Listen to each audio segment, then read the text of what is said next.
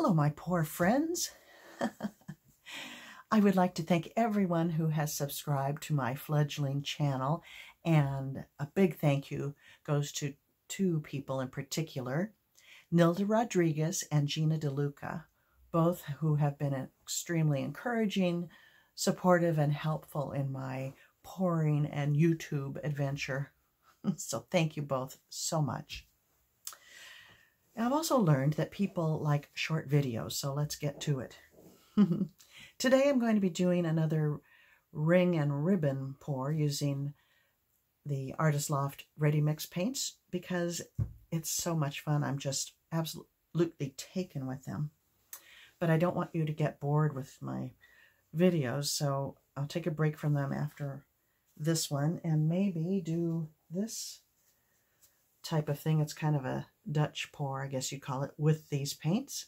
If you're interested, maybe leave a comment and I'll see what I can do. So without further ado, let's get to it.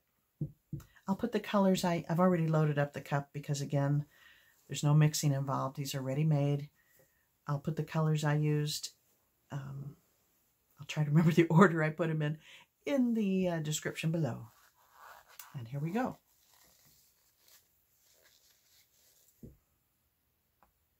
Start with a straight pour. Maybe do a little ring action.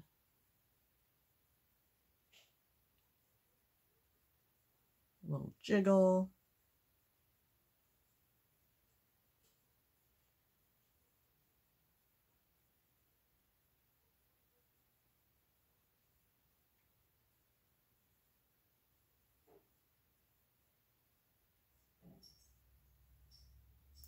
Oh, I'm shaking a little bit. I'm hungry.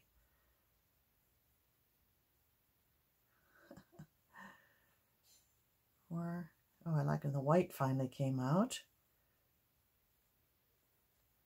I love the orange and turquoise together. I hope that will come through. Where's the orange? I once read orange is the color of insanity, but it's one of my favorite colors, so not sure what that says about me.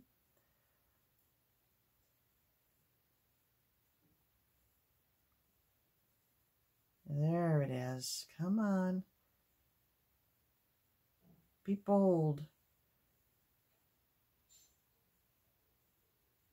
Oh, I wanted it brighter than that. Hopefully the next appearance of it.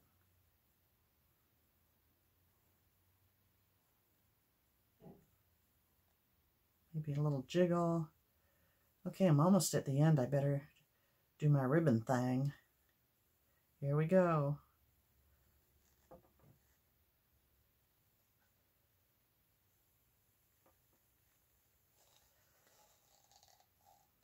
Have a little bit left in the cup for additions if necessary. Oh, look at that beautiful orange way over there. I'm going to probably lose it. Let me start tilting. Oh, but then I like the ribbon over here. What to do? There's some orange left in there.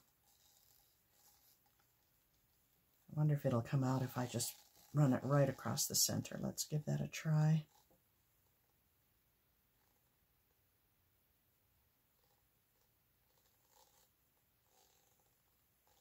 Not very bright, turned a little muddy. I know what I'll do. I'll add some to the cup now, what's left in there. Some fresh orange.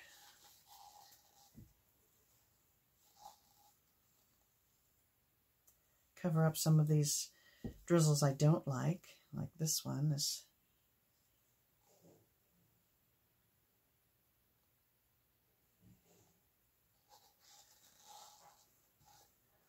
looks good now. How will it look when I stretch it, though?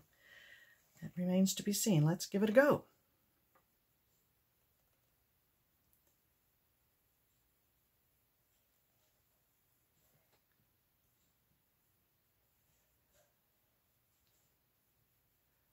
Love using complementary colors side by side if they don't mix.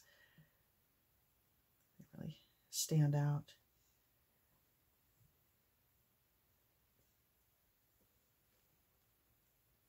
Oh, I got some real gray over there. Why is that?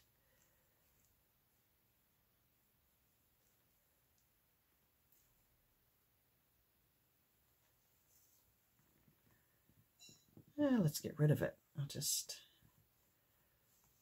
tilt that away. Let me add some more.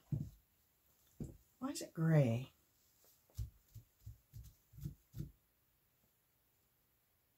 I'm not sure. Whoops. This isn't very pretty. Let's cover that up.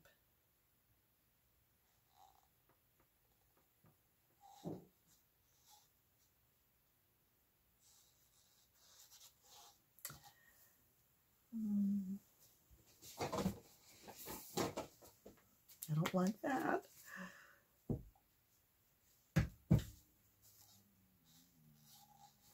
Add a little white too.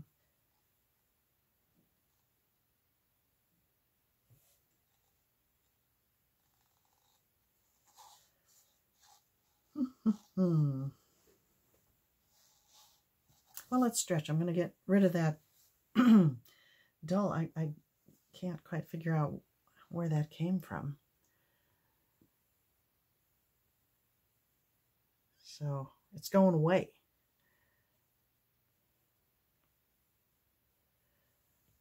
I don't want to now lose my orange that I added.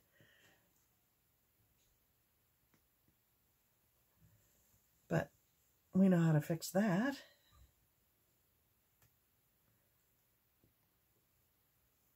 I rather like it. I would like some more orange, though. What do I have in the cup? I've got mostly white. Now I'm getting muddy blue. I'm going to get a new cup.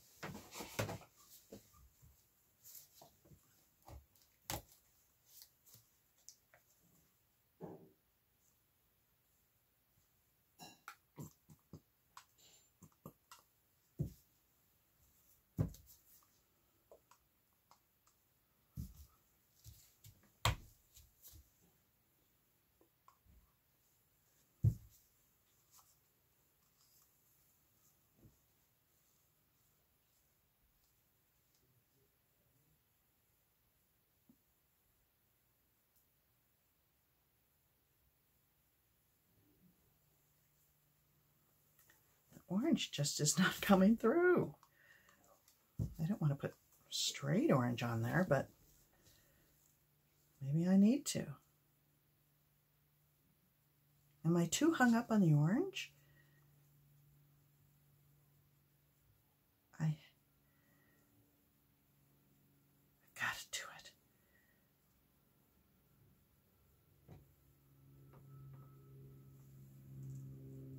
I like it.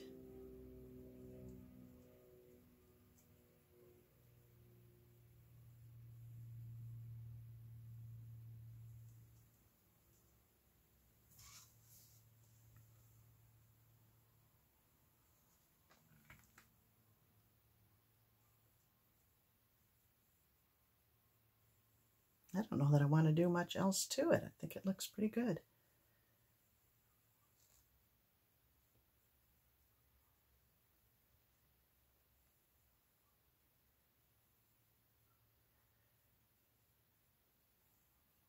I should probably stop. I think it's pretty wonderful. Okay, so the lesson today is that you don't have to be satisfied with what's in the cup. Quickly grab some more and add to it.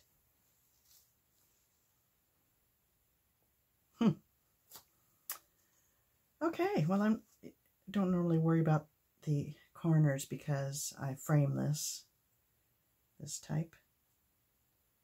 But since I have a little in the cup, let's do it.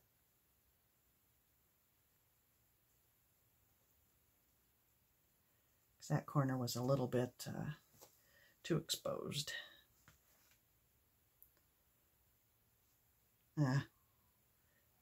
No, leave it alone, leave it alone. Stop, stop, stop. Okay, folks, I think that's it. Let me take the canvas up and give you a close-up.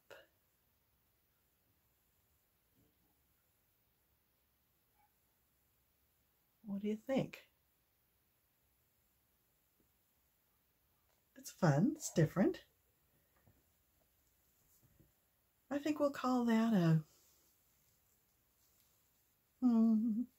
maybe on a scale of A to F, I'll call it a B. Sorry about that big glare. I don't know, not good at lighting. There, that's a little better. Okay, I'm calling this done. Thanks for joining me. See you next time. Bye-bye.